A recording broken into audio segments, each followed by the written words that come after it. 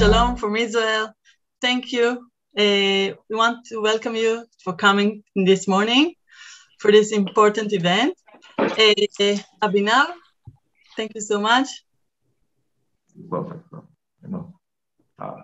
So first of all, good morning to all my friends, all the participants who are here, and all the esteemed panelists, and also a very warm thank you and good morning to Honorable Kobi Shoshani sir, who has joined us today as a keynote speaker. It's a real pleasure and an honor to have Kobi Shoshani sir as today's keynote speaker. And once again, I would say that this event is very important for the choice of the topic which we have decided for today. But apart from that, this also makes a very strong landmark in Usanas Foundation's friendship with Israel. In the past, we did two events, on one Israel's foreign policy and other on the religious discourse in West Asia, with the help of our India-Israel Affairs coordinator, Nina Slama.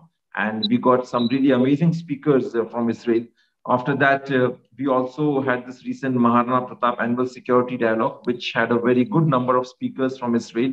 And Ambassador Gilon joined us as the chief guest in the inaugural session. And once again, after this event, we are having this event today in partnership with Dr. Tal Pavels at the Institute Cybureau, the Institute for Cyber Policy Studies. It's a real pleasure and an honor. And I would also like to welcome all the esteemed panelists today for a very critical topic, because as we also recently discussed in our MPAST Maharana Pratap Annual Security Dialogue about the new challenges coming from cyber-related domains in the world of terror also.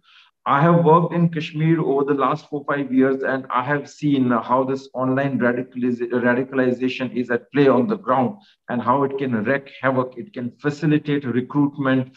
The encrypted communication technologies can make the things very smooth and easy for the terrorist organizations. And in Kashmir, most of these terror groups have been experimenting with different kind of encryption apps and different kind of, I would say, Twitter spaces and all these things. So the cyber domain is certainly a big challenge. And I mean, since today's topic is more about the terrorist organizations and cyber security threat, but on its own, the cyber security threat goes beyond the world of terrorism also, and it also includes the state actors and the global intelligence agencies also using it to sabotage national interest. But I mean, today's focus is on terror groups, so I'll just, I'm not getting into that. And once again, a very warm welcome and thank you so much for joining. Yeah, from here, I'll just hand it over to Lauren Degan. She is our moderator for today's event, so she'll be conducting the event from here. Lauren, over to you. Thank you so much. Kobi Shoshani is currently served as the Consul General of the Israel in Mumbai, India. He served as first security and consul in the embassies of Israel in Bangkok and Tokyo from 1997 to 2002. He has served in Brussels as a Minister of Management Affairs in the Israeli mission to EU. He was also the head of Division of Internal Inception of the Ministry Affairs. Mr. Shoshani, please. Thank you, Lauren. Thank you, everybody. Thank you, Professor Abhinav. Thank you, Dr. Tal. Thank you, Lauren. Very happy to see faces that I know from the past. Today topics, as you have mentioned before, and I would like to start with something which is a little bit strange. It's with my childhood, and you will see within a second. I'm going to do it in a very short way. How is the connection to that? I was born in Jerusalem in 1966, before 1967, before the 6 Days War. And I was born to a family which was, let's say, splitted. Not splitted because my parents love each other. My father, before 1948, like India in 1947, when you got your independence, he was part of the, let's call it the right-wing group. Let's say he was not a nice guy towards the British. Of course, he was at that time was very young. But my mother came from a family which is actually center-left, Ben Gurion. If I would like to say in Indian terms, my father came from the RSS, of the BJP of today, and my mother came from the Congress Party. Maybe it will make you more or less understanding what was the idea and the fighting internally in the family, especially with the family gathering and why I'm telling you this story? I'm telling you this story because I think that as a child, as I mentioned, I was born in 1966, long after the independence of Israel and of course of India. The parties actually became from the region of the ideological part of towards the British mandate, towards, and that was the parties in Israel at that time. But I've heard the conversation between my families, between my father, especially because he was alone around the family of my mother. There is something which was in common to everybody. Everybody loves Israel. Everybody wants to secure and to be, Israel was above everything. And I think this is the most important thing for security concept. The social consolidation is the most important part of the security element in countries under risk. And Israel and India are sharing more or less the same threats, the same conflicts, by the way, not only in security, also in water, in a lot of variety of things. We have minority, which is very influential, and I think we have to give them a respect for that. And we live to be, and the question of being, India to be a country of Hindustan, or like in Israel is a Jewish state, there is a lot of elements that we are sharing together, and it will come into security issues afterwards. But the most important thing is to love your country. I think this is the basic. I'm not talking about politics right now, but I'm talking about the concept of security. If in India in 1965 or in 1971, or in Israel in 1967 or in 1973, or even in 1982, the war started with the military maneuvering with tanks and soldiers that are crossing the borders, I assume that our next war, I hope that it won't happen, yes, start completely different. I assume this is, I'm an officer in the Israeli army. I started in a signal corps, in the intelligence forces, and I assume that right now everything completely changed. The new war going to start, let me try to open your imagination. All the lights in the very specific roads going to be green, that it will be accidents and block the roads. I assume that all the water purification, desalination, they are going to make a cyber against them, and you will not have drinkable water in your taps. And of course, other elements in the electricity and other fields, of course, cellular networks and communication system will not work properly. That's going to be the first 2 hours of the next war. And the big question that I'm asking myself, first of all, maybe this element of cyber can change completely the advantage of the military advantage. And this is questions that bother myself for many, many years already, and what we should do towards that. And I think that some countries, and I think that India is not in this group, and I'm sure that Israel is not, they understood that the advantage of the military that we have is not enough. We have to be prepared to a point that our advantage is actually collapsed this way or another because of some bikes that moving from this to there, and you don't feel it sometimes, and eventually you find yourself in a situation that you are dealing backward. And if I come back to my story as a child, I think that it's extremely important because eventually, in the end of the day, the strength of the people internally is extremely important. What I see in India and what I see in Israel, which not make me happy at all, I have to say. In Israel, we call it talkbacks. In India, you call it comments. I see all the time the comments between the political parties in India and Israel. And what I've seen in Israel and what I see in India is almost the same thing, because I make this automatic translation of all these comments, and I see the same hatred and the same wording that both states are using, both parties, I'm all the fans of these parties using, which I think this is something which is very bad in my point of view.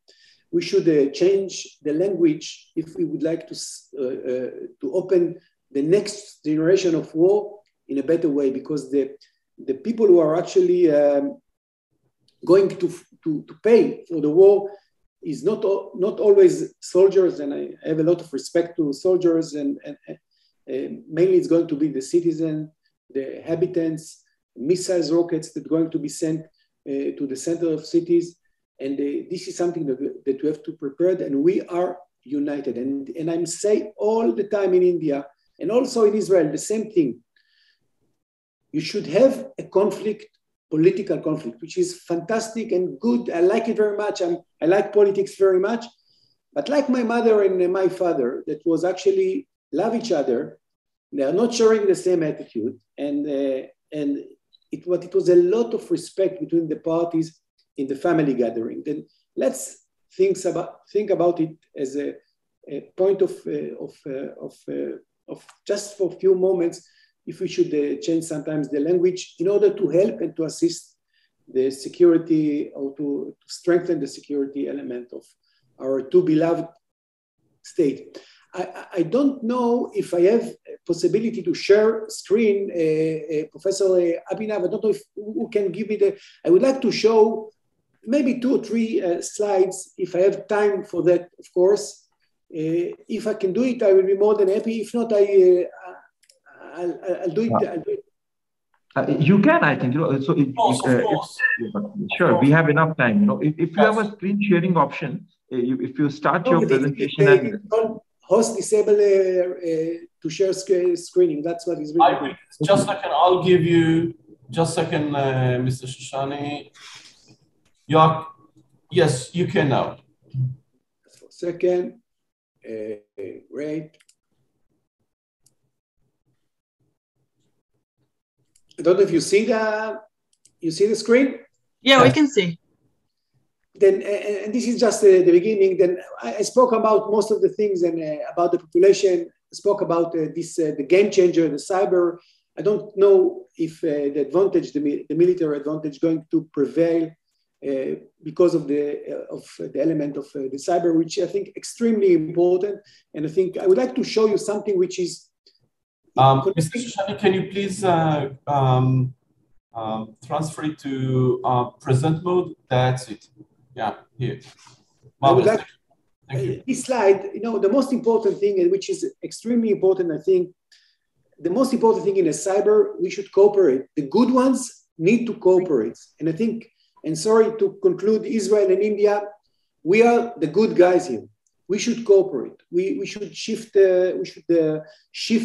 information. We should collaborate in any terror information. That's the main topic and the most important thing. And in 1992, it was my first time to visit India. That was the day that we actually have a full diplomatic relation, India and Israel. For many, many years, you can see the color, the orange color. India and Israel hasn't had full diplomatic relation before 1991. I came to India in 1992, right after the establishment and opening the embassy of Israel in New Delhi. I was a young diplomat that was sent to Connaught Place. The embassy was there in Connaught Place. And I have to say that at that time, the influence of the concept of the unaligned concept and the good relations that Indira Gandhi had with the Arab state, the security element was hidden this way or another aside. And when we came to New Delhi, everybody looked at us, especially in the Ministry of Foreign Affairs, as a little bit strangers. Who are these Israeli with all these security requests and things like that? But the time has passed, and you see what's happened in 1992, 1995. You can see the green map is actually the countries that Israel have a full diplomatic relations. This is because it happened in Madrid, the conference, and of course, Oslo Accord. and you will see right now in 2001 only few states that we don't have a full diplomatic relation. Why is it important? Because the cooperation between states against cybersecurity is crucial to all this, to the security question here, and I think that people should understand. Just a few words about India and Israel, which I think it's important. Why is it important for me to mention it? First of all, we have a lot of things in common, from Nobel laureates. Both states have 9 Nobel laureates in each side, and of course, a lot of Jewish Christians from all over the world. We are today. I understood that you are number 5 in world production, which is amazing. I think, and this is part of the Prime Minister Modi's plan, Make in India, and I think it's a very good thing, very good plan to India.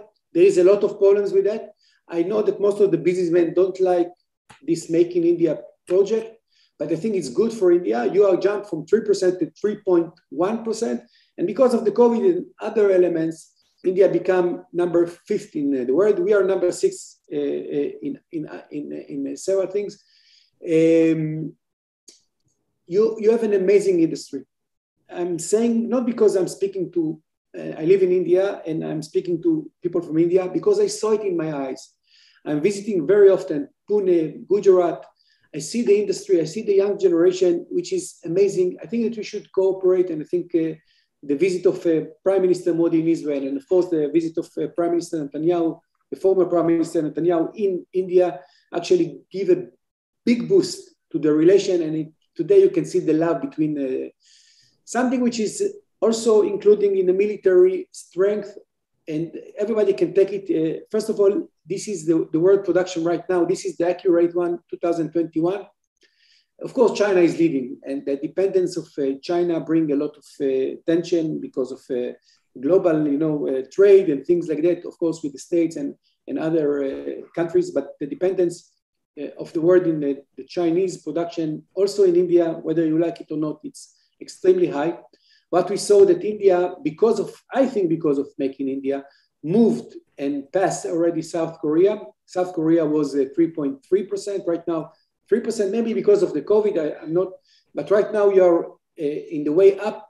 It will bring a lot of challenges like, water and climate change and electricity shortage, but you need to think about it, and also about cyber and security, because to produce more, you need more electricity.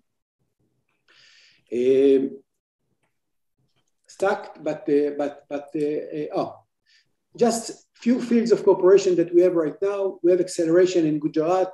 It's called I Create, and we are trying to do a cooperation between Indian young talented generation and Israeli young generation, and to open a new markets. We should do adaptation to our prices and our items, and of course to bring the possibility of India, of industry of India into a bigger scale. We have more than 30 centers of excellence in agriculture. Fantastic. I saw some of them, especially in the states of my jurisdiction. And I think it's fantastic to see farmers that tell me that their growth actually rose from in 60% since they started to work with the centers, Indo-Israeli centers of excellence in agriculture. Make me so happy. We have a health agreement. We are planning to do some Bollywood films. I'm very big fan of this industry, and I met several Bollywood. I have to always say that my favorite film actress actually is Vidya Balan. Probably most of the people know her, and I met her. She's amazing, the lady. I think she's one of the best film actor and actress in India. And we have a water project in Uttar Pradesh, which is, and I hope that we will succeed and bring solution to water, because water is extremely important to both states. And of course, last but not least is the FTA, the Free Zone Agreement. And I think that we are starting very soon the cooperation and the talks about making India and Israel a free trade zone. And I think it's give a boost to the relations. And believe me, the neighbors above, without mentioning the names, look at it. They see the cooperation between Israel, India, United Arab Emirates, United States. Nobody likes it. And nobody likes it because they know exactly to understand the power and the strength of all these four economies. And it comes into security reason as well, especially to Pakistan. What's happening in Afghanistan, it's quite complicated and actually very sad, I have to say.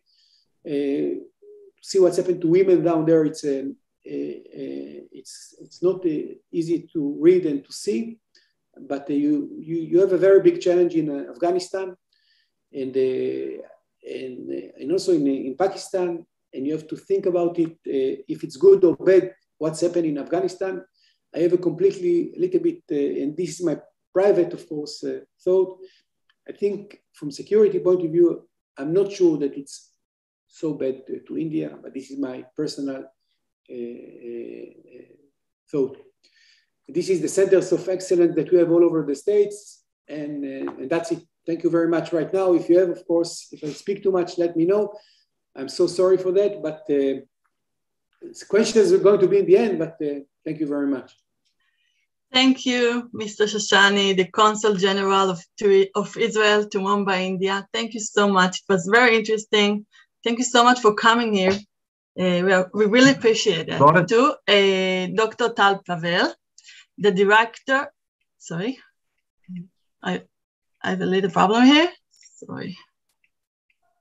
The founder and director of the Institute for Cyber Policy Studies Israel. Tal, it's yours. Thank you very much, Lorraine. Thank you, Mr. Shoshani, honorable guest speakers, Mr. Abhinav, my partner for this event. Thank you, everyone, for being here. I would like to have a short presentation about, since the theme of this event is terrorist organizations in South Asia and cyber threats to national security. I would like to take a few moments to kind of brief on terrorist organizations and the online activity. Not necessarily cyber, but online activity. How do terrorist organizations in the Middle East use the digital sphere? So just a second. I'll share my screen. Can you see my screen? Marvelous. Okay, so terrorism in the digital world. We know that we have life cycle of terrorist activity. And here I will cover a few of those stations in the life cycle of terrorist activity and how do they use the digital sphere, the cyberspace, the online world, just glimpse. First of all, there is the call, which means how do they disseminate the reason, the call, the cause. And in most cases, the Islamic State, we can see the banners, the poster that they disseminate, in this case, Oeil pour Oeil and Al-Ain bil-Ain, which is eye for eye, the same thing in French and Arabic. After the attack in Belgium, it's the same. They were very, very sophisticated in all their online activity and distributed the message. Another aspect is the ideological guidance. The Islamic State had Facebook account for the scholars. It's amazing, but there was a Facebook account, as can see here, for Islamic State scholars, in which anyone could pose a question, religious, clerical, and received answers, but from the scholars of Islamic State. Another thing, another stage in this life cycle is the mobilization. And we can see that they try to recruit followers, sympathizers, activists, even through Viber and social media accounts. And as you can see here, FBI director, maybe thousands recruited by ISIS in US alone, mainly, as you can see, using Twitter and Facebook. When it's come to the next stage, the funding,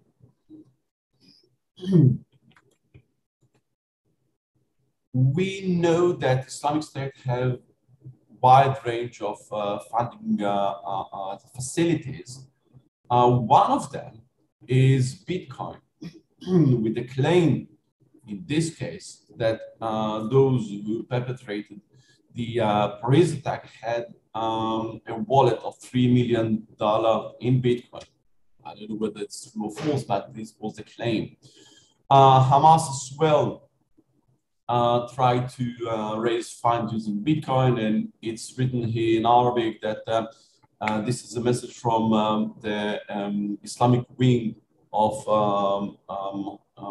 the military wing of Hamas, and it was written here in Arabic that it's a message of beginning receiving the financial support for their resistance, which means Hamas, using the Bitcoin, using this official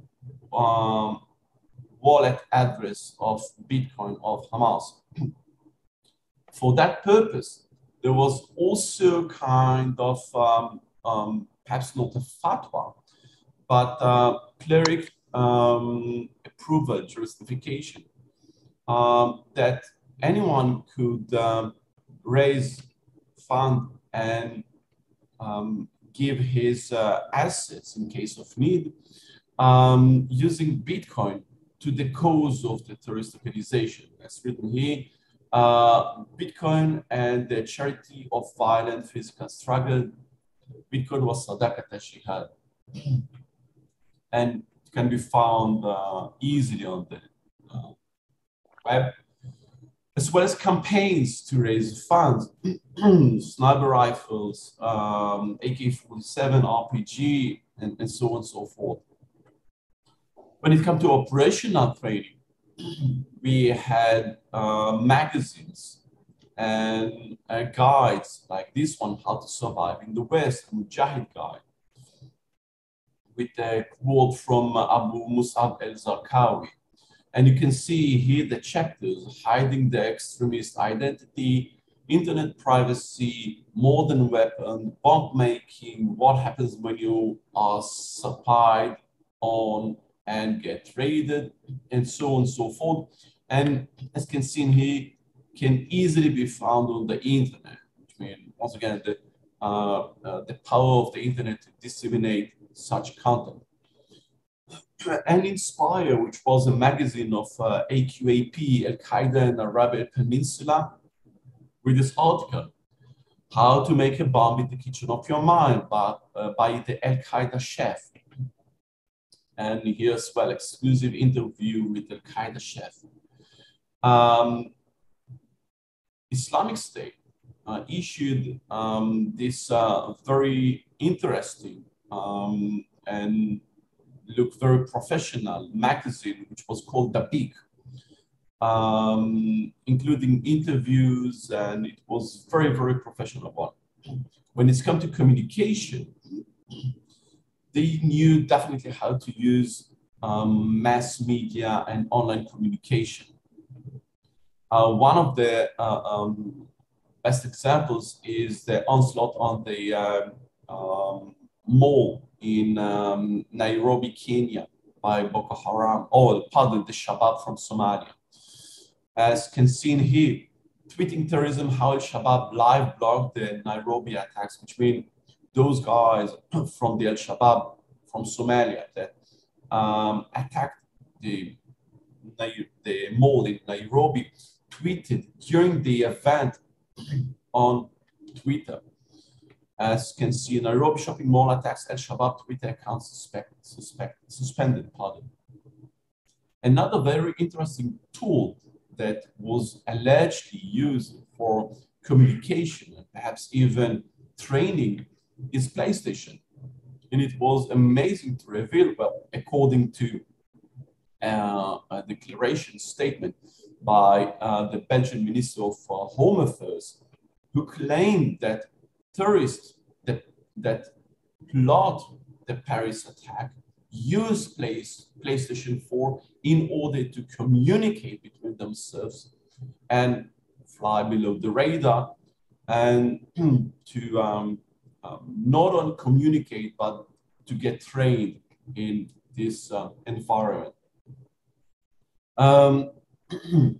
Another interesting is the ability to assimilate modern technologies. For example, this one, the Zelo application, that I must admit that up until then I never heard about it, but it's an application that transformed our cell phone into PPT devices, which consume less energy. So several years ago, the activists of Islamic State used this application and had the official account, as you can see here, Dawlat al-Khilafa al-Islamiyya, Islamic State. In addition, they used encryption software. If you know PGP software, which is last year celebrated 30 years, an open source US encryption software made by an individual, received Arabization of the GUI, of the graphic user interface. They call it Asrar al-Mujahideen, the secret of the warriors. And here you can see, it's written here in Arabic, Asrar al-Mujahideen. You can see kind of instructions how to use this encryption software published by the Islamic State. In addition, they have vast activities on Telegram. This is a poster with the invitation to join the Telegram accounts, I might say, and a very visual one with instructions how to download and how to install and how to log into the Telegram account. And as can seen here from the different languages, they had dozens of operating Telegram accounts with dozens of languages, and one of them was a technical one. It's written here in Arabic, the technical office. Hamas as well had their own, they have, by the way, from my own experience, I can tell you that Hamas and the military wing, Izzadin Qassam Brigade, have several Telegram accounts in Arabic, English, and even in Hebrew. They have even a Telegram account in Hebrew with a very good level in that language. As can see here, Telegram was widely spread and used by Islamic State more than Twitter. ISIS use of Telegram was definitely surpassed Twitter. They even created their own application. And as you can see here, this is from almost 8 years ago, 2014. They created the application of news, which was also for a very short period of time one can find it on Google Play, and then it was, of course, removed by Google. Another very interesting attempt was to create this one, which was called Khilafah Book, the Facebook of Khilafah, the Facebook of Islamic State. And as can seen here, it's look exactly as, well, very, very similar to Facebook. But you can see here the flag of Islamic State and the banner of, if you know Arabic, it's called the Shahada. They also created, produced, plugged in this case of the news agency, Amaq. And yes, Islamic State had their own news agency. Once again, it's called Amaq. And here there is a poster with instructions how to install this plug-in to Firefox, in this case, browser, that will enable you to receive in push, in streaming, news from Islamic State news agency. And as well, they've created application, dedicated application for the news agency Mac.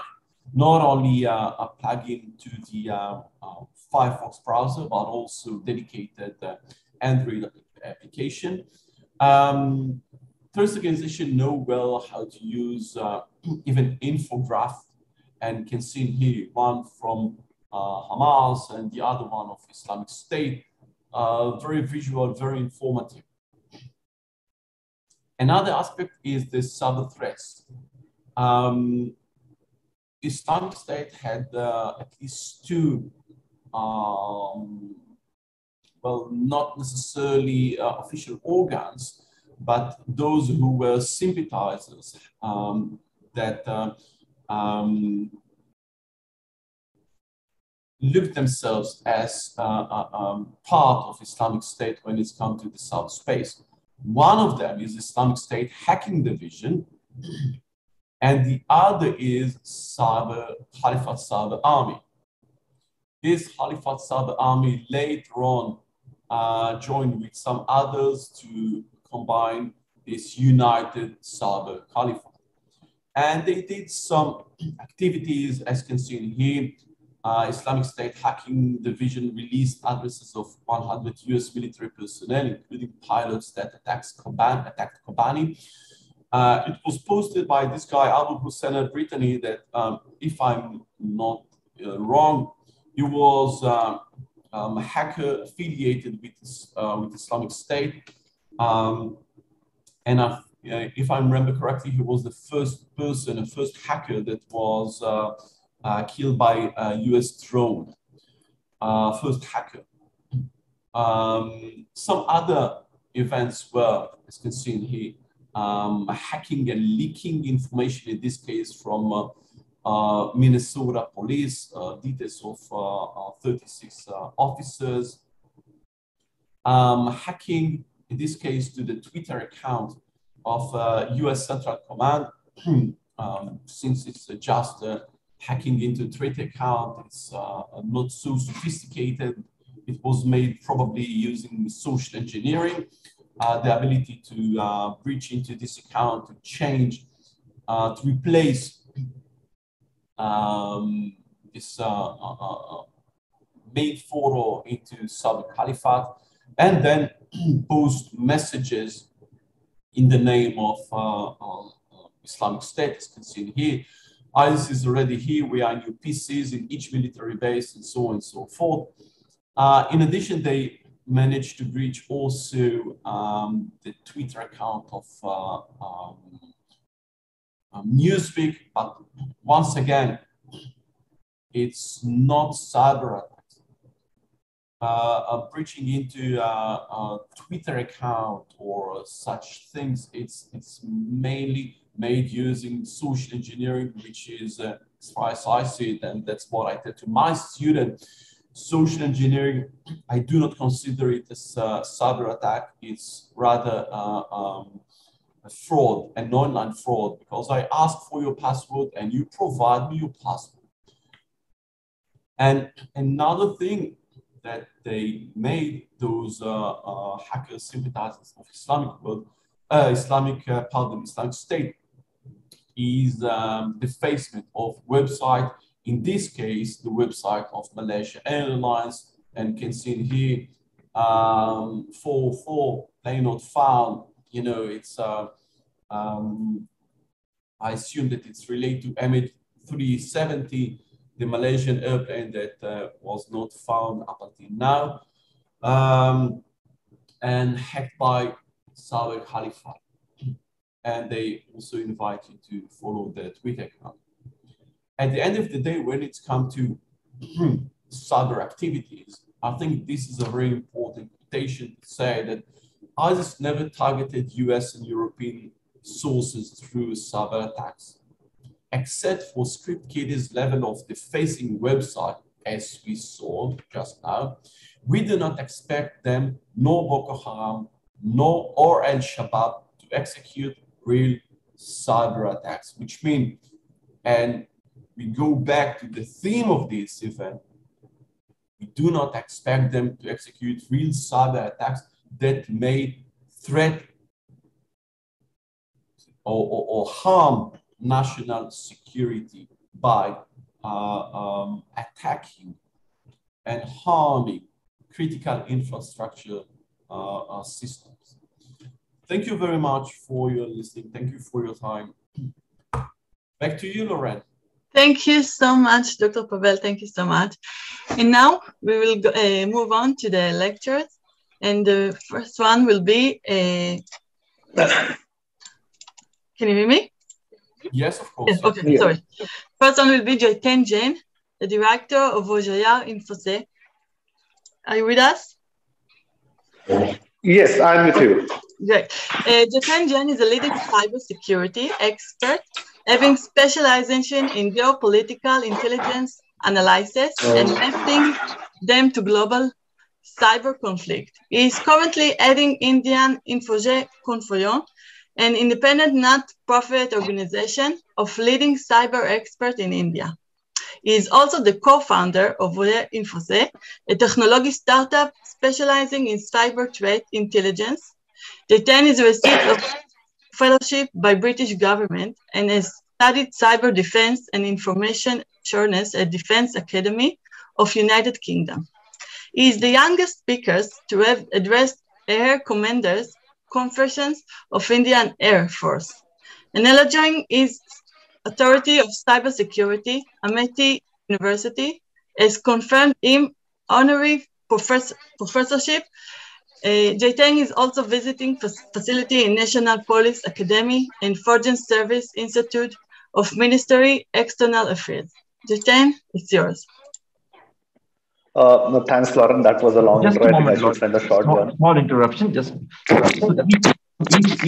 panelist will, sorry for the small interruption. Each I'm sorry, we will cannot have hear you. Can you hear me now? Yes, it's Can you hear better, me? yeah. Yeah. Yes. Sorry for this slight interruption. Each panelist will have about 12 to 15 minutes to present their views, and after Mr. Jatin will invite Dr. Oja, and Sameer Patil will be Dr. Patil will be the last because I think he was in some meeting, so he'll be joining a little later. Okay? Yeah. Thank you. Yeah. So should we start? Yes, please. Yes. Yeah, so thanks, Lauren, and excellent presentations by Dr. Tal and Professor Kobi. I think I agree with what Professor Kobi said, that at the end of it all lies how much do you love your state and whether you can overcome differences to have a uniform security policy across generations. And especially in a country when you are faced by hostile borders, at least on the three sides. No better country than Israel to understand that. And I think, so that is the lesson that, political difference should not affect the security policy. The second, I wanted to cover how the cyber has been used by terror organizations. And I wanted to list 4 or 5 challenges. but two of them have been excellently put by Dr. Tal in his presentations, that how terror organizations have been using, the online media and internet for recruitment and radicalization. I think if you look at his entire presentation, the way he showed that how ISIS or Hamas have been using Telegram, social media apps, news websites, or social media to radicalize and recruit people, I think challenge is much bigger today. Most of these incidents are of 2016, 17, and before. But if you look today, the small migrant in the world, where an organization like Hamas had a physical territory at Gaza, and you could use it for conducting full-scale terror operations and attack on a country like Israel, we have a bigger problem today. We have now one of the biggest terror organizations in the world, which carried out mass executions on a football field, which raped women, which killed thousands of people in the broad daylight. Today is controlling a country called Afghanistan. And so this whole problem of having a Telegram account or using social media was to avoid attribution, recruit people across territories and hide your identity. But that challenge is not with them today. They are openly doing it. They are, openly running a full-scale battalion of suicide bombers on their, public parade in the stadiums after taking over the government. So where in the world you'll find suicide bombers being paraded as a, mark of achievement? So I think since the terror organizations like Hamas or Taliban or Jaish-e-Mohammed, which is backed by Pakistani state, are no more worried about attribution or identity being revealed, they are now entering into a phase where beyond recruitment and radicalization, they are looking at capacities to, get into a bigger game, use, cyber for espionage, for targeting critical infrastructure. We have seen a lot of Indian defense personnel being compromised by the cyber cell of terrorist organizations like JEM. And if you investigate, you realize, or beat Hamas also, that the technology always is used by them, but it is always provided by another state operator. In our case, it may be ISI of Pakistan. In Israel's case, Hamas may be getting technology from other benefactors from other countries like Iran or Syria. But the problem is that the technology is now available with them. If you the only solution what you had to deal with this problem of social media radicalization and recruitment was to conduct massive surveillance, technical intelligence. But that is also now becoming a challenge. In last 4 years, we are seeing several incidents of terrorists trying to get into Indian borders, are not using mobile phones, are not using social media. They are now using those old times radios, ham radios, coupled with a smartphone, where a smartphone has an app which encrypts the Morse code or the SMSs or the text or the voice they want to send. And that encrypted text is now being sent on an open radio. So even if you intercept, you can't figure out what it is. So a terror organization using technology for encryption coupled with the innovation of using old day radios, I'm sure that, they can definitely would have been using it. But the innovation definitely is not their cup of tea. It has definitely come from a state called Pakistan, or if you look at Hamas or ISIS, the innovation has come from a different person, and it has been supplied to the terror organizations to amplify their objectives. Now, third challenge beyond that is of espionage. Now, for espionage, you need a good malware. That is it, and a good social media engineer with a command over the language. And with the free availability of malwares on internet today, I think even technological innovation is not a challenge. The only requirement is money. If you can pay $1 million, $2 million, $10 million, you can get a good Android or an iPhone malware, and you can start infecting phones, hack them. Agencies across the world have been using it for surveillance. Rogue agencies have been using it for, conducting terror operations by aiding the terror organization. Now, terror organizations themselves will have no dependency on their backers. They will themselves start using it. So that is, I think, going to be a bigger challenge. Another challenge, what in my eye force in next 5 to 7 years, is the use of autonomous vehicles by terror organizations. We have seen 3 incidents on attack on Saudi Aramco. You have seen what happened in Dubai, Abu Dhabi 3 days back. Houthi terrorists using drone to target a facility in UAE. We have seen multiple instances of drones being used by terror organizations in Pakistan to hand drop weapons in India. an attempt to launch a grenade by using a drone. So they are experimenting now. Some have been successful, but if you look at next 5 to 7 years, with the size and capability and cost of drones increasing and the cost coming down, I think autonomous vehicles, both in terms of UAVs or underwater vehicles, say a small automated submarine being used by terror organization to target your coast.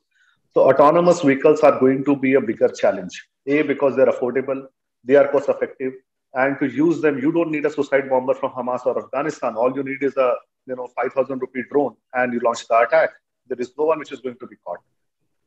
Now, that challenge on a parallel is setting off another challenge. What about if these organizations are able to acquire automated bots, the robotized soldiers or autonomous soldiers, using a robot to kill and target people? And that day is not far. The way you are having this self-driving cars, just imagine a day where you don't have a suicide bomber driving a vehicle and ramming into a truck or a building. You would have an autonomous car, full of RDX trying to target a government building. And this is now possible because these terror organizations, the time for acquisition of technology innovation is now reducing because they are now controlling countries. Taliban now has an air force. Taliban now has US-backed weapons. They are having a full-scale supply of money. So acquiring this technology or autonomous weapons is now only a question of money, not a question of availability. So if the problem of availability and innovation is gone, the only problem is money. I'm sure sooner or later Taliban will have enough money to acquire this thing. So that is, I think, going to be a bigger challenge we will face. And communication, I think, is going to be a challenge. Last, I think, we have another example of, world being dependent now so much on money. I mean, Dr. Tal was showing how Bitcoin was used for funding terror operations or Paris attacks. You have North Korean hackers, which are almost trying to run their entire economy by hacking Bitcoin exchanges. I mean, you would have seen the news a day before that one of the biggest people in the world is now a founder of a crypto exchange with a wealth which is equivalent to almost Bill Gates. I mean, this is the way Bitcoin and cryptocurrencies are creating wealth. So if North Korean hackers who are just hacking exchanges after exchanges stealing Bitcoin's currency money, I think once rogue nations have enough money and then a mechanism to transfer that money, avoiding conventional banking channels, that tracking of money for any financial crime, terror crime, if that is not there, I think then again they have a free hand to operate in different geographies, which I think is becoming a challenge here in India also, where organizations like Jaish-e-Mohammed or Lashkar-e-Taiba have been using cryptocurrencies to transfer money to their sleeper cells agents. And I'm sure that may have been happening in Israel and the Middle East too. So how do we deal with that problem? That is another challenge. And last, as I said, now we are trying to solve our problems of hostile border by investing a lot in technology, because we are, like Israel, have one of the best, software economy in the world. We have enough manpower to do those technological innovation. So one of the best innovation Israel did was what Iron Dome, that you have an incoming missile threat from Hamas and you launch counter missiles, and with 90 to 95% accuracy to take down this incoming threat within a reasonable period of time, saving Israeli lives. Now, India is trying to build similar technology. I mean, in collaboration with Israel, we are experimenting on our own also, that can we defend our borders from this incoming missiles, which may be used by terror organizations. But after so much of innovation, so much of energy, so much of success, now you have another challenge. That in the previous conflict, I saw Hamas launching balloons, Hamas launching small drones. So imagine if, for one incoming the missile to track their trajectory, and you launch two counters. You see, if there is an incoming balloon or a 2,000 rupee drone, to take down that drone, if you have to fire a $25,000 missile. And so imagine if they were to just send $1,000, $100, $200 small drones in as a swarm, and you end up firing 100 missiles, with each costing $25,000-$30,000. It is not a scalable model. And for a terror organizations to just acquire $100 drones from Flipkart, Amazon, it is possible. And then you just launch 100, 200 drones, let that money go waste, and you have consumed the entire security infrastructure of the nation which is trying to protect by using the technology. So I think the point I'm trying to convey is that cyber always had a problem, three-fold challenges. One was a challenge of innovation. The second was the challenge of availability and innovation and acquisition. And third is obviously money. So first two problems for the world's biggest terror organizations are now gone. They don't have to innovate, they can simply purchase. They have backers in the form of states like Pakistan, Afghanistan, Taliban, or what we had ISIS, running oil facilities, getting money. Now, with the availability of cryptocurrency and the capability of hacking, stealing money, or availability of money through conventional cycles like by selling oil, minerals, if you have money, you can acquire anything in cyber. And with the development of AI, you do not have any physical transfer of technology that you can catch that some person was trying to, smuggle 100 weapons or 100 bombs or 100 weaponry. You can simply, give the technology on a pen drive. So how do you deal with this problem of AI landing into the hands of terror organizations and then being used to, target innocent civilians? I think this is going to be the biggest challenge of the next decade. AI and autonomous weapons being used by terror organizations. Thank you. So I wanted to thank you so much for the interesting enough time for others. Yeah. Thank you much for the interesting lecture. So now we move on to our next speaker, Colonel Dr. Inderjit Singh. Colonel Inderjit Singh is the Chief Cybersecurity Officer, head of the Cybersecurity Center of Excellence at Vartav Technology. In this role, he is instrumental in building the cybersecurity business unit for the group. He is working on the disruptive technologies in the cybersecurity space for searching IT networks, smart cities, and critical information infrastructures. He serves in the Indian Armed Forces as in Almonds of Indian Institute of Technology and Symbols Institute of Management. He is the doctorate of Science from Lagos International University, Florida. He is an experienced information system professional with experience of more than 29 years across a wide spectrum of area, spanning cybersecurity operation, leadership, and influence policy level decision in multi-part organization. Colonel, is your stage. Yeah. Thank you very much. Lauren, just a moment. Here. And just a moment. Thanks. Colonel, I'm very sorry to interrupt. I just got a message. Dr. Jha has to leave, like he has some urgent meeting to attend. So would you mind if we can go first? Yeah, sure. Okay. Absolutely. Dr. Jha. Thank you. Thank you. I'll just take 15 minutes, not more than that. So my apology, Lauren, I have interrupted you, and deepest apology to Indrajit. Okay.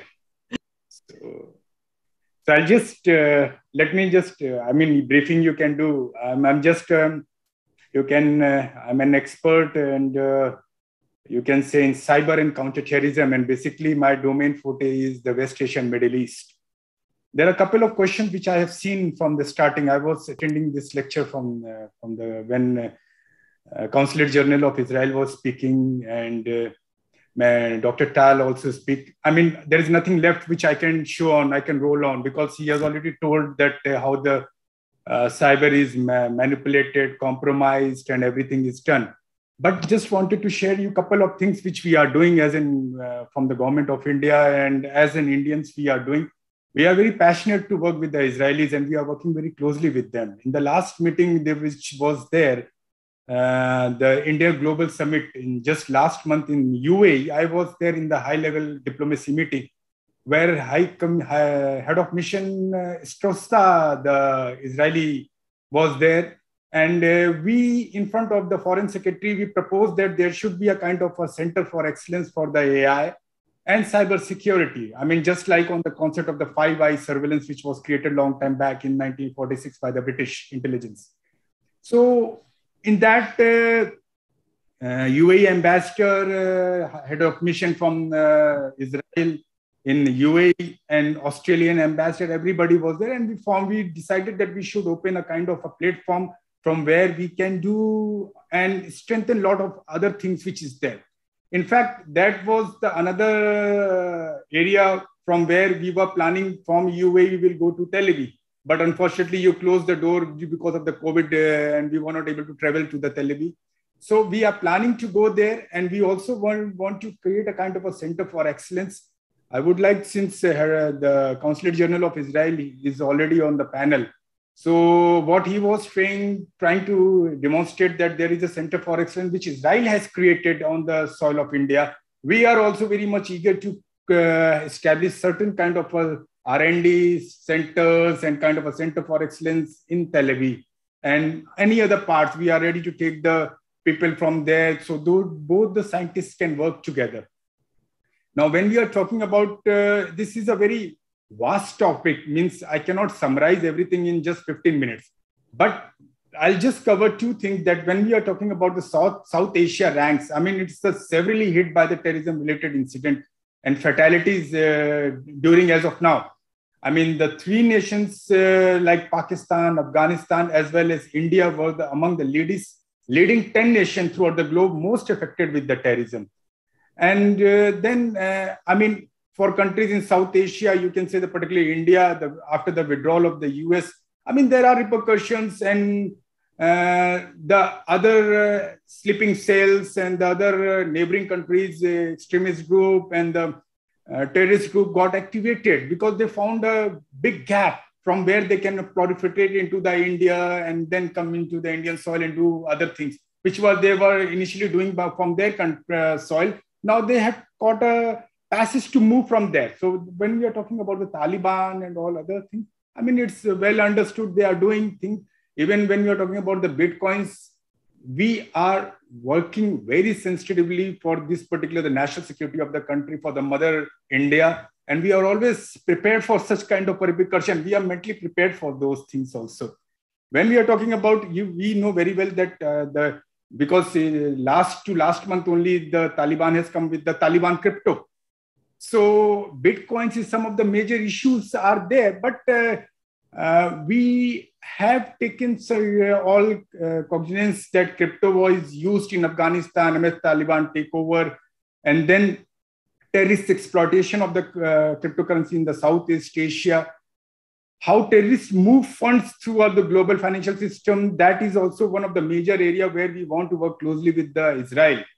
And like how charitable front, we have got some inputs and we've got some evidence, and we have seen that through the charitable fund organization, the business and the criminal activity, then the business controlled by the terrorist also, then the charitable front organization, then the individual terrorist operation, then the state sponsors of the terrorism. So these are some of the things which are there. And terrorists on the Telegram, as Dr. Tal has said, yes, they are there. They have got a secured communication. They can communicate Android and ISO messaging features they have got. You just have to download, and they basically create a high level of the encryption key where you can communicate from point to point. So these are some of the areas, but now the question is how to go about. We know the repercussion, we know the sensitization, we know the dangers which are there on the border areas, and we are doing. So that basically the meeting which happened in the UAE last month only, that was the call, because like it is to work very closely with Israel in conjunction with the UAE, and UAE ambassador was also there. Dr. Albana was there, I was there. And we proposed that we should immediately move these kind of things so that at least these the clouds which are moving around, we can tackle. And I told them very clearly that, see, European unions have got their own consortium which is working on the data protection policies. They are working on the cyber securities. Why we not? So let us formulate. So they said, okay, we can work on your concept of 5 eyes surveillance. Basically, let Israel, India, UAE join hand together, 5 countries, and they can on the court, basically. And we also are very much interested to create fusion centers. So where the cyber terrorism, the cyber activists, the cyber terrorists, and the cyber warfare, I mean, we can have a differentiation among these things. And whole gambit should be covered by the full spectrum cyber operation. So, I mean, national data strategy should be Israel and India is the former of the next wave of 5 innovations we know. And we are working very closely with the defense also and with the law enforcement agencies in India. And Israel's are, I mean, but now it's a time that both the brains should work together. So exchange of the ideas also. We also want to work very closely with you, with the Israel scientists and with the Israel people and with the Israel companies, so that those things can be designed and developed. And I mean, it should be a kind of a benchmark for both the countries. I mean, our brain and your brain should conjunct together. And then there should be a kind of a process for the integrated review, then the plan for digital regulation, then the resilience strategy, then net zero strategy. There are hell of the things we can talk about in 15 minutes here. But the only in nutshell, I just want to say you that we are very much interested, and we have been working very closely with Israel's counterpart. And we want to move into the next generation, now the next level of the things, because they are always there. We are in conjunction with the the Israeli embassy's years. Now I've told you that how we are moving. We want to create the Center for Excellence in the field of AI, quantum, even IoT, and many other things which will become the challenging aspects in due course of time. We are talking about the smart uniform. So more and more sensors are there, the uniform, more and more IoT activities will go. So how to capture, how to create a kind of activity-based intelligence like big data, how to clean those data, how to segregate this data, how to do the intelligence of those data. So that's all I just want to say, because I know it's 12:30 and we have got a couple of, there are more speakers who are left. So I know this is from my side, and any questions is there, you can just let me know. I will not roll on my presentation because it's just like on the line of Dr. Tal only. So we have got many things, Telegram and all those. So he has already covered. So I think most of the things has been taken care. And Shalom, thank you. Shalom, thank you so much. Colonel Inderjit, please. Yeah. Thank you, Dr. Uja also, and thank you, Dr. Tal, Kobi, and Lauren. Right, really very nice inputs which you have given, and Tal, you brought out the whole view of the cyber terrorism. I know, leaving nothing for anyone, but then I'll just try and put 2 points in particular. One is the use of the darknet, and you actually threw the light as to what they're trying to do in the darknet, and most of the terrorist attacks are being planned in the darknet right now, right? And that's extensive usage of it. We need to have a kind of a fusion center where we need to identify how we are going to light up the darknet to identify these criminals in the darknet, right? And that is where we have a major challenge, which is going to be there. And internationally, different countries have to come together to monitor this darknet, because there is still a lot of void while the different law enforcement agencies are working in silos. To catch these criminals, you need to have a real joint effort. And the other aspect, which is of course the point of concern today, is the attack on the critical information infrastructure. And while everybody touched about the point of the IoT, the operational technology, OT security becomes the most important factor. We are not been targeting the OT security right now. And that's on the target of the cyber terrorists or the terrorists altogether. And that's an easy kill for them. They can easily target the critical infrastructure, put the city to the darkness, and IoT, which are the sensors which are put together in any smart city. And there's so many smart cities which have come up. It's going to be a big challenge. How we need to address those kind of challenges of securing the critical information infrastructure. As a country, in India also, we got an organization which is looking into the critical information infrastructure security part of it, but definitely there is a need for a holistic look on the critical information infrastructure, how your power grid is not vulnerable, how your telecom networks are not vulnerable, your hospitals are not vulnerable, your road networks are not being challenged, your other networks which are there as part of the critical infrastructure, maybe a nuclear power plant is not being under a threat. So those are the kind of targets which are there. Now the currency, which has suddenly changed, and everybody spoke of the crypto, and we know that there was a Sadka coin which came up, built up by the criminals, by the cyber terrorists, asking for the donation. Then we also saw some of the photographs put up by the ISIS on the internet asking for the donations. That's all there on cards with us now. You know, crypto is the currency being used by the terrorist for transactions, and that's going to go long. But then it is a kind of monitoring which we require to do. We need to deface the people who are holding those wallets. Like, you know, we were trying to investigate one of the wallets, and we were able to go back to the wallet where the transactions emanated from somebody, ISIS guy in some of the jail. You know, those are the kind of things which are there. So we need to track those people. We need to use the technology right now, because currency is crypto. The tool is the darknet. Of course, the Telegram and all those things do come in the deep web part of it. You can monitor them if you are using the right kind of tools. Catch this terrorist, you know, by the neck now, because it's become very important, right? So these are the kind of challenges which are there. The technology is the way forward. The law enforcement agencies of different countries, different, you know, organizations have to come together. Countries have to come together to, you know, talk of a joint effort. And Dr. Oja spoke of the fusion centers. Yes, that is the way forward. We need to have the fusion centers. Interworkability of different law enforcement agencies, different countries is the way forward for, you know, bringing up the kind of situation where we are able to counter this terrorists who are actually moved to the cyber world, which has become a major challenge. So I will stop here because there are other speakers as well.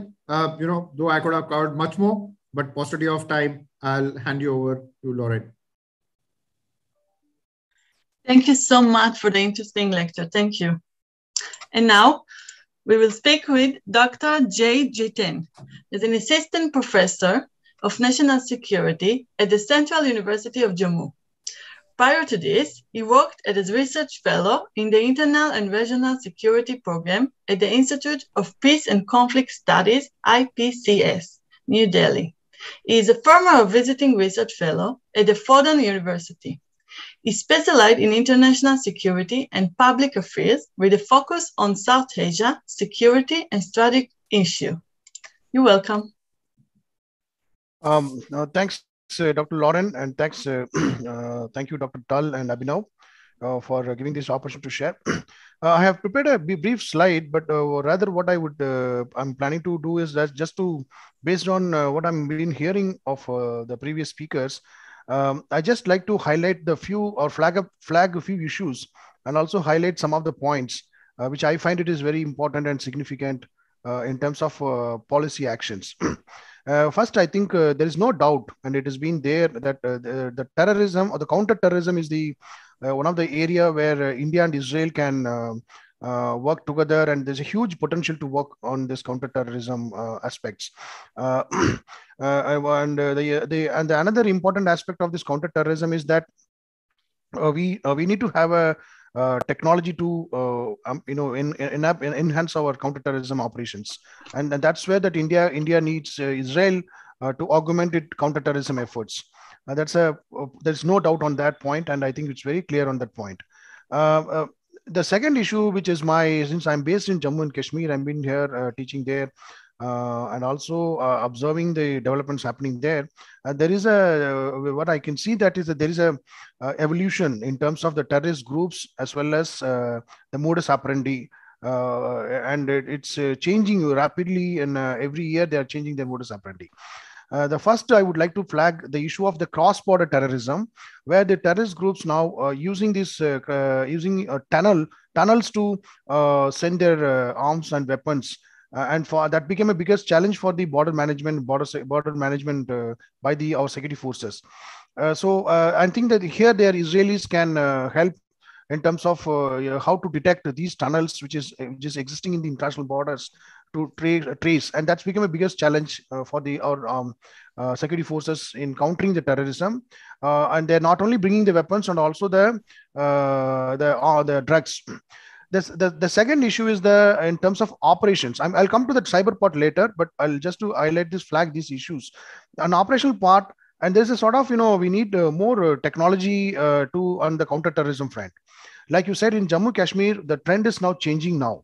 Even the terrorist groups which we read or which we think that they have been adopted to the new technologies like social media technologies or internet technologies, but they are also now moved towards creating those applications. Rather than they are just mere using of those applications, like Lakshmi Toiba's claim to have creating more apps for their own encrypted communications. That is a sort of alarming and dangerous signs, and we lack, sort of awareness on that. What's happening in their groups? What's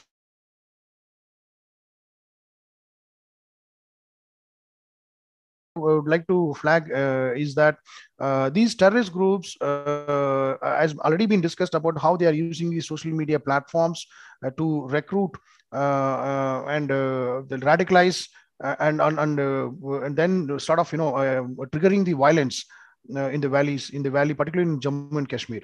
But what I see is that there is a sort of this social media platform and this internet and the cyberspace has created non-violent extremist constituencies in this part of the world.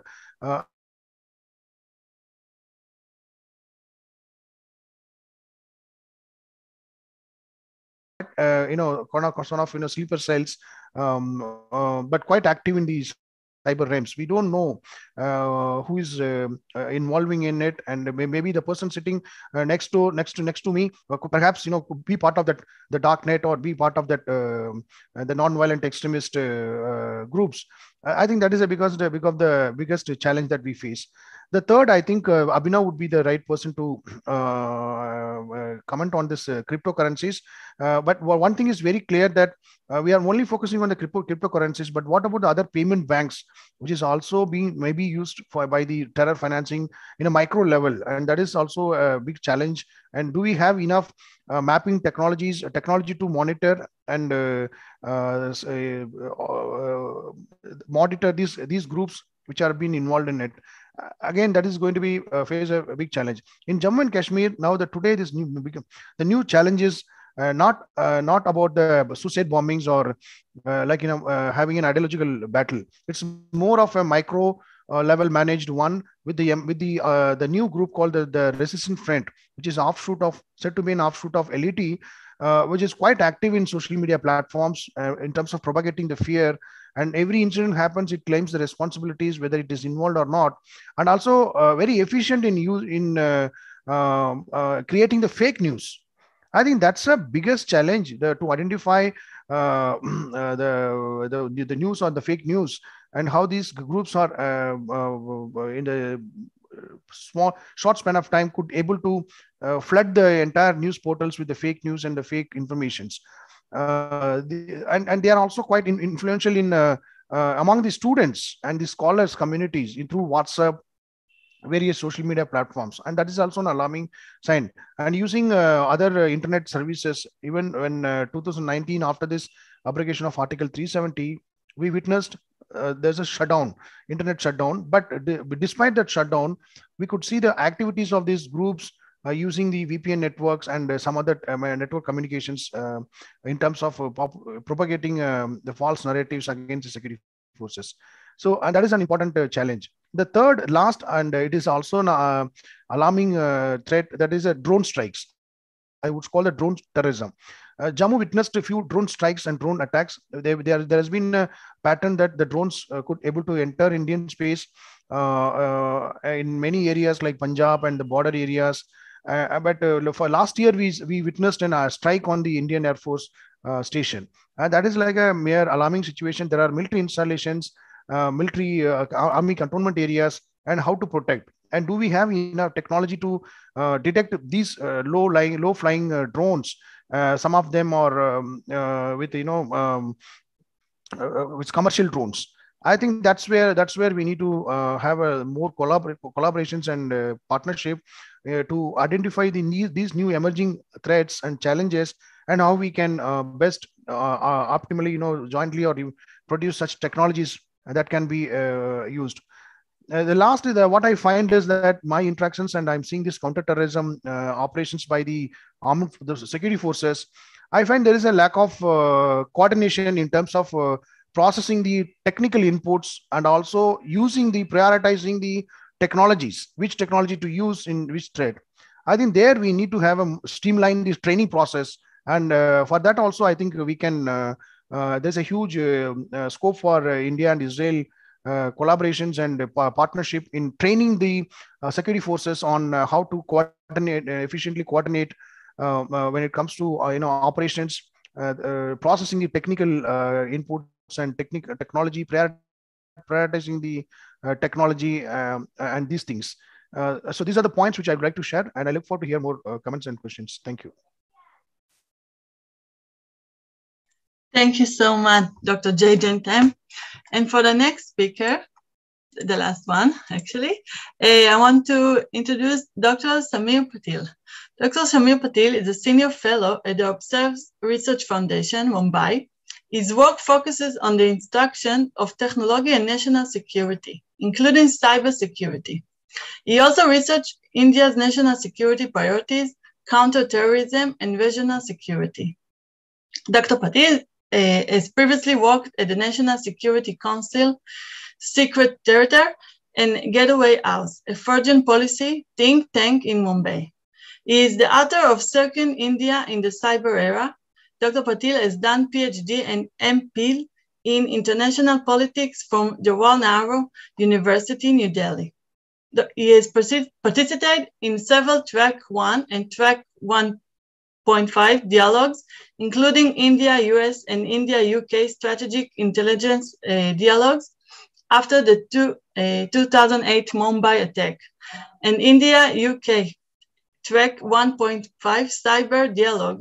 In 2019, he received the prestigious Canberra Fellowship Award by the Department of Foreign Affairs and Trade Australia. You're welcome. Thank you so much, Lauren, and Honorary Consul General, Honorable Consul General Kobi Shanshani, thank you for your really insightful remarks. And I also want to thank Mr. Abhinav Pandya and Dr. Tal Pavel for their presentations, as well as their teams for inviting me to speak today. My apologies for joining late, as I was drawn into another commitment, which took me away from the discussion for some time.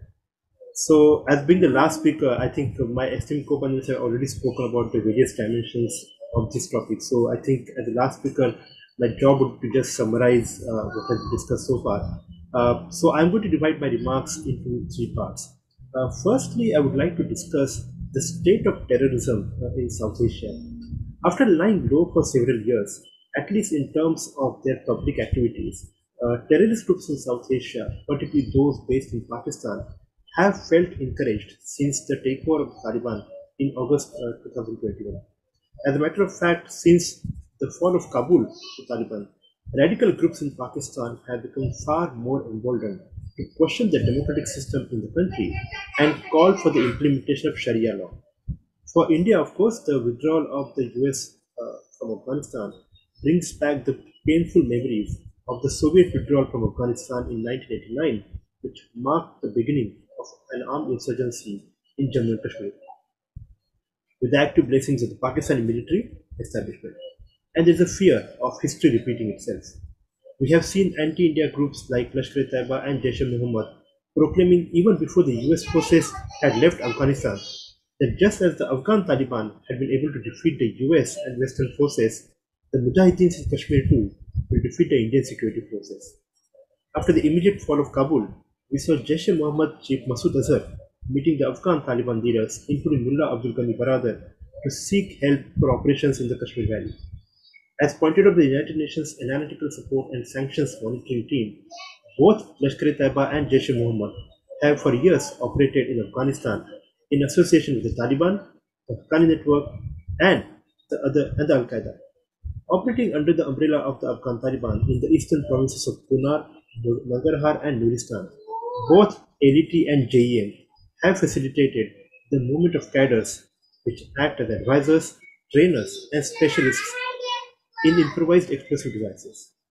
The return of the Taliban will lead to the resurgence of many of these groups, in particular the Al-Qaeda, which has waited in the shadows for a decade since the killing of Osama bin Laden in 2011 in Abbottabad, Pakistan. The group had congratulated the Islamic Ummah for the Taliban's victory and called for the liberation of Kashmir as part of global jihad. Al-Qaeda's South Asia branch, the Al-Qaeda in the Indian subcontinent, is considered an essential part of the Taliban insurgency and therefore difficult to separate from its Taliban allies. In fact, a crucial part of the US-Taliban deal signed in Doha in 2020 had required the Taliban to disallow Al-Qaeda from using Afghan territory for its operations and sever its relationship with Al-Qaeda. However, there is a little possibility of this happening, and in fact, with the increase in activities of the Islamic State Khorasan province, it is likely that Al-Qaeda will reassert its presence given the fierce competition between the two groups. And it is likely that the Taliban will rely on the Al-Qaeda to rein in the Islamic State Khorasan province, even as the Taliban grapples with the challenges of governing Afghanistan. Of course, these developments have also once again reinforced Pakistan's persistence as the fountainhead of terrorism, posing a threat to regional stability and international security. Not just 9/11 attacks, but before that too, many terrorist attacks worldwide have their trails going back to Pakistan. Islamabad and Rawalpindi have pursued the policy of cross-border terrorism in its quest to inflict 1,000 cuts and bleed India, and as a result, sponsoring terrorism has become an essential part of Pakistani statecraft, making it into a land of pure terrorism, a safe haven for the terrorists. And Pakistan has never been sincere whenever it assured the global community that it would perform its counter-terrorism obligations. This Pakistani duplicity has been on display since the 9/11 attacks. To escape the international scrutiny of its terrorist ecosystem, Islamabad and Rawalpindi have only engaged in a cosmetic crackdown on this network. We saw recently the concerning development related to the release of terrorist Omar Sheikh, accused of murdering journalist Daniel Pearl in 2002. And this incident once again has demonstrated Pakistan's flawed justice system and its impact on counter-terrorism scenarios in the region. Within Kashmir, recent events have shown that Pakistan-sponsored terrorist groups are regrouping themselves and floating new organizations like the Resistance Front, which have tried to expand their activities by targeting civilians and Kashmiri Pandits with the clear aim of asserting their relevance. Fortunately, security forces so far have been able to nullify these efforts by acting in time. And I think it would be important to point out here that since India's move in August 2019 of withdrawing the special status of Jammu and Kashmir and divide the state into two new administrative divisions of the Union territories, security forces have maintained an upper hand of the terrorist groups throughout. The second segment of our remarks is about the use of cyberspace by the terrorist groups and the way it has acted as a key force multiplier for these groups. While the Islamic State of the Daesh has lost most of its territory in Iraq and Syria, its ideology continues to resonate, inspiring thousands of vulnerable youth to engage in terrorist violence, including random acts and organized acts of violence, including in South Asia. In fact, Daesh's virtual propaganda frequently features India. If you look at the other groups like the Lashkar-e-Taiba and Jaish-e-Mohammed, they too have used cyberspace and social media platforms primarily for radicalization, propaganda, and recruitment. In many cases, this propaganda is enabled by the support of the Pakistani military establishments, the Inter-Services Public Relations, which is the publicity unit of the Pakistan Army, which seeks to build an anti-India narrative on the social media platforms. It has honed this strategy over the years and continues to keep up with the viral trends on social media. This propaganda has been successful, as seen in the cases of Indian youth who traveled to fight with the group in Iraq and Syria, as well as the cases of Daesh-inspired lone wolf terrorists planning attacks in India. What we had seen a few years ago in Kashmir was that unlike the terrorists of the earlier generations, the new generation of terrorists was not afraid to reveal their identity. These terrorists frequently took to social media platforms, posing with their weapons, posting training videos, and showing how they were not constrained in terms of their movements in the region. This was obviously designed to entice recruitment of the local youth. Of course, this increased social media presence also enabled the security forces to launch a crackdown on these terrorist groups. And as a result, we now see a complete radio silence by these groups on public-facing social media. Now, they prefer to bring out statements and pamphlets highlighting their cause and claiming responsibility for the attacks. Moreover, now after repeatedly deplatforming from the mainstream social media platforms on the regular internet like Facebook, Twitter, and YouTube for posting extremist content.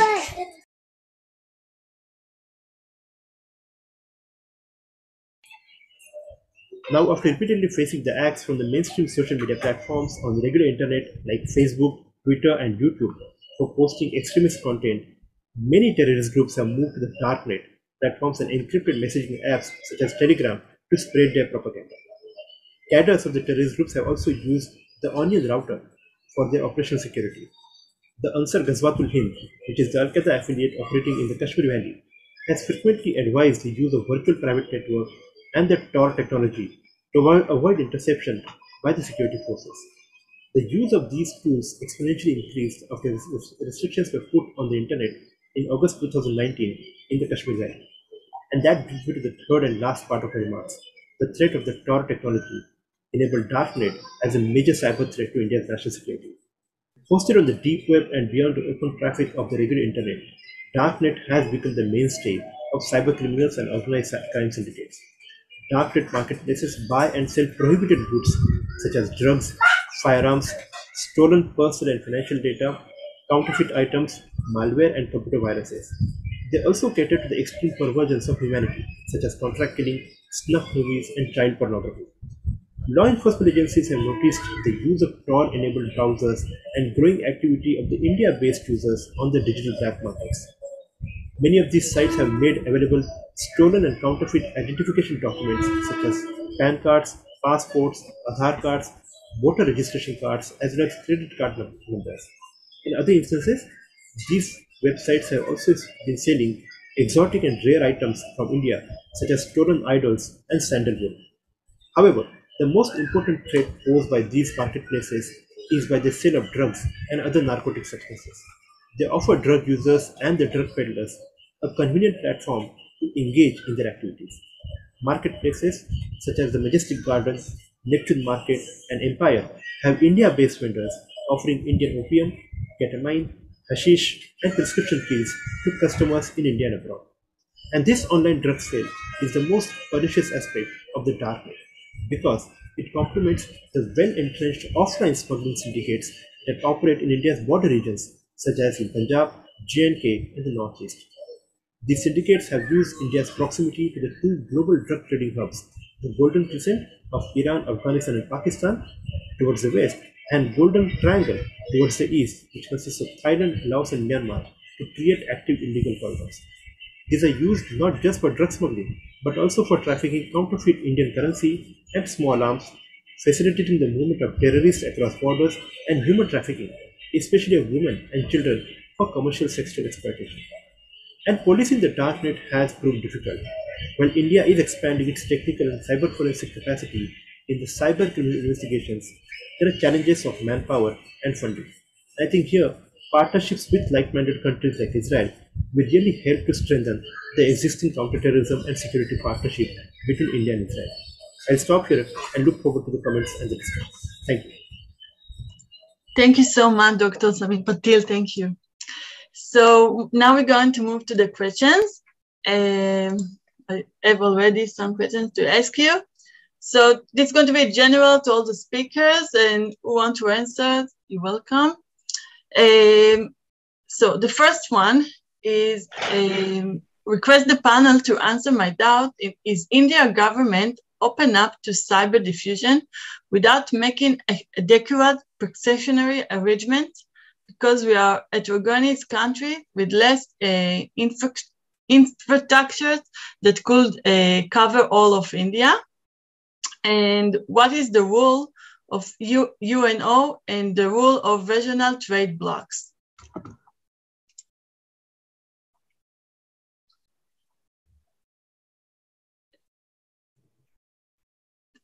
Dr. Tal, maybe you want to answer about that? I'm afraid that it's not related to my domain, but someone from our speakers. Oh, yes, Colonel. Yeah. So I'll just answer. So there is a proper, thought process which is already on from the Indian government perspective, and we are coming up with a national cyber strategy this year, which is going to actually look in from a very holistic view of not the cyber diffusion, the cyber fusion. Okay. And where we are going to have a strategy for taking care of your critical information infrastructure, even your influence, warfare. It's a less spoken word because we always talk of information warfare. We're also going to be discussing about the influence warfare on the social media, which all the terror groups really focus to, radicalize people, radicalize, their teams to launch the attack. So we are also going to come up with that. So there's a whole lot of huge thought process already on the table. There's lots of discussions which are already in the closed doors. We are going to come up with a strategy which is going to be the guiding path for the country, of course. And it is also talking of, working in cohesion with other countries as well. So it's a very important document which is going to be coming up very shortly. Thank you. Thank you so much. The next question is, they terrorists do it and run strategy and will switch technologies at random pace. So so are we in this process of building a comprehensive or firewall? And the next one, if terrorist invasions are like sparks, they need a ground to make the fire to glow. What kind of society national security administrations collaboratives are on? Okay, I'll take the first question from Naveen itself, right? So most of the law enforcement agencies, national, state in India, they are now geared up with the open source intelligence and checking on the active presence of the terrorist groups, criminals who are there, trying to, monitor their activity, trying to create the complete threat landscape of those people, trying to, join all the dots of those criminals, of the terror groups, right? So we are trying to work on a strategy where we have the prior knowledge of things on the social media network if they are present. Number one point.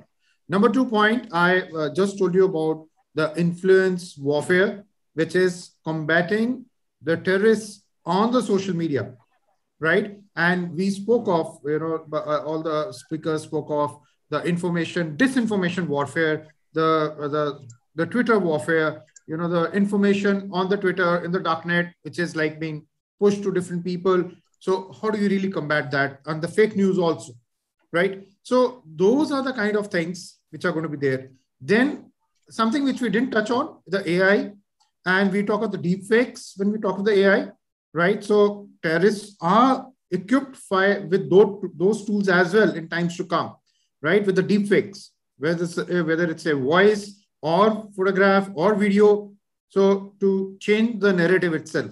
And this is what we have been seeing in the past. So there are tools which the government is looking at, procuring them, equipping the teams, training the teams, and the capacity building by the law enforcement agency is the major thrust which is happening right now, because most of the law enforcement were in the other form of trained personnel in the terrorist fighting, but the cyber terror, the people fighting in the cyber is a totally different ballgame. So they're equipping them, they're training them. Monitoring of the crypto forensics is another area, right, on the social media, along with the social media. So net, there's lots of things which are happening. If you look at the complete holistic view of countering the terror groups on the social media itself. Thank you so much. Answers your question. Thank you. And the next one, can you please comment about the use of AL in combating this terrorist group who shows active presence in social media? And although the talk of AL and the cyber warfare is important, but what about suicide bombers being sanctioned by now state actors like Taliban? Just a second, I think that Mr. Jayan wanted to comment on the previous yes, of course. question. Am I right, Mr. Jayan? Yeah, so that's fine. She can carry on with the next question. Probably we can accommodate some. No, you can comment, please. It's okay. I will repeat again. No, you can complete the question, Lauren. That'll be good. Okay. Sorry. So I will ask again. Can you please comment about the use of AL combating these terror groups who shows active presence in social media? And although the talk of AL and cyber warfare is important, But what about suicide bombers being sanctions by the now state actors like Taliban? And okay, you can comment now.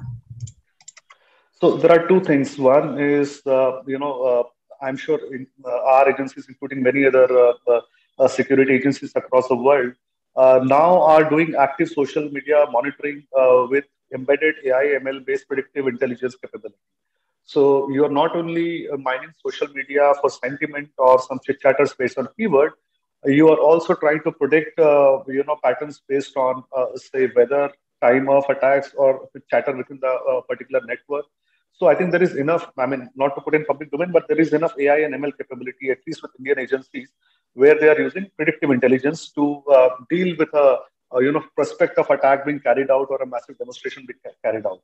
But for a lone wolf attack, like maybe a suicide bombing or something, there was a very interesting incident in Kashmir 2 years back, where Kashmir was under lockdown, a communication blockade to protect lives of citizens because there were strong possibilities of riots happening on the street of Kashmir when Article 370 was removed.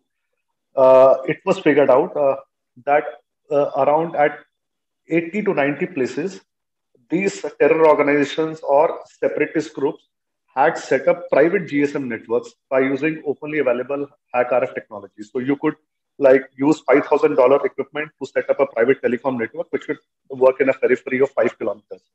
So government blocked internet, government blocked GSM communications, and they set up their own private network of telecom devices. Now, around at 80 such places, these fake telecom towers or private telecom towers were detected. Now, those telecom towers can be used for IED blast. They could be used for carrying out conspiracy, communication, all those things. So I think one of the most emerging challenge now is that we have enough AI and ML capability to analyze text, photos, images, and videos. But when it comes to real-time analysis of audio calls, you even today need human intervention to listen to the call because of different languages, dialects, and the words which are being used to describe a bomb, like sweet shop, box, or something. So I think the emerging new AI activity, what we are is that we're trying to embed AI on a live audio conversation. So if two people are talking about, say, that I want to deliver a box in the front of a consulate, so meaning might be they want trying to deliver some sort of packet or a bomb. So can AI detect it in real time without human intervention? So I think that is an emerging area. But for text and photos and videos, we are having fantastic AI, facial recognition, and enough predictive intelligence to deal with it. Thank you so much. Mr. Shoshani, I want to ask you some questions, if it's okay.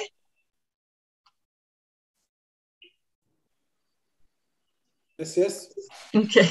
So earlier you said that you're building a cyber excellence center. Can you tell about this? As I think that I've mentioned in my lecture, cooperation is the most important. And I think that in this case, we thought, Ambassador and I, and it's only an idea because we need cooperation. We need cooperation and we need to bring the know-how in this field. We thought about an idea of building a center of excellence in agriculture to build up a center of excellence for cyber.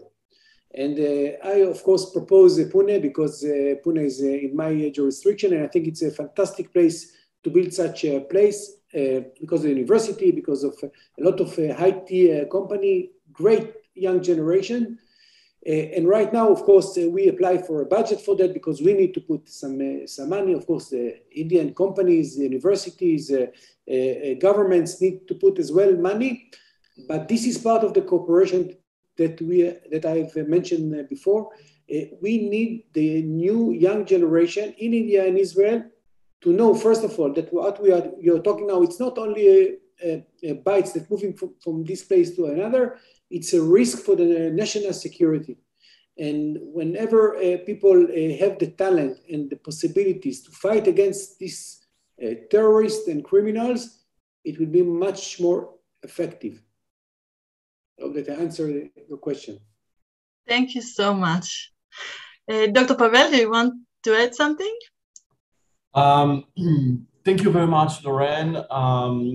It was a very interesting, enriching, and inspiring event. in which we had the participants of esteemed and respectful speakers from wide range of institutions and industries in India, and of course Mr. Shoshani as a representative of Israel. We saw the importance of cyberspace, the threats that may arrive from terrorist organizations in India, in the Indian subcontinent, and in the Middle East. The importance of cyberspace, and perhaps more than that, the importance of cooperation between organizations, institutions, and in this case, between states, Israel and India, in order to tackle, mitigate, and confront such threats that in some cases are common and have the same threats, in this case, to both countries. I would like to thank, before the closure and summary by Mr. Abhinav, I would like to thank... no, Dr. Pavel Abhinav, it's not here. No. Pardon? You will summarize, okay? Because okay. Abhinav... Okay, so thank you very much. So thank you all the attendees and participants, all, of course, you, our moderator, Ms. Brenda Ganamos, every one of our speakers, Mr. Kobi Shoshani, Consul General of Israel to Mumbai, India, Dr. Nishakant Ojha, Chief Strategy Officer and Aerospace Security, BASI, Jiten Jayan Pardon, Director of Voyager InfoSec, Mr. Samir Patil, Senior Fellow, Observer Research Foundation, Colonel Inderjeet Singh, Chief Cybersecurity Officer at Vara Technology, and Dr. Jagan Khan, Assistant Professor, Department of National Security Studies at Central University of Jammu, and of course our moderator, Ryan Ganamos, Research Fellow, International Institute for Migration and Security Studies, Haifa University and Bar-Ilan University. And above all, Mr. Abhinav Pandya, founder and CEO of Usanas Foundation, my partner for the organization of this event, terrorist organizations in South Asia and cyber threats to national security. Thank you everyone for being part of this event. We do hope that it was a fruitful and reaching event, and we looking forward to see you in our next events. Thank you very much. Take care. Thank you so much. Maybe next time it will be face-to-face and not in Zoom. Wish you all the best and good health. Mr. Abhinav, do you want to add something? Say thank you. Yes. My apologies for not being able to be prepared for the summary part because I have an appointment with the dentist, but I would like to thank all the participants and all the discussants today. My special and very sincere thanks to Honorable Consul General Kobi Shoshani, sir. So thank you very much for outlining all the different areas for cooperation between India and Israel. And we really look forward to this very emerging and robust partnership.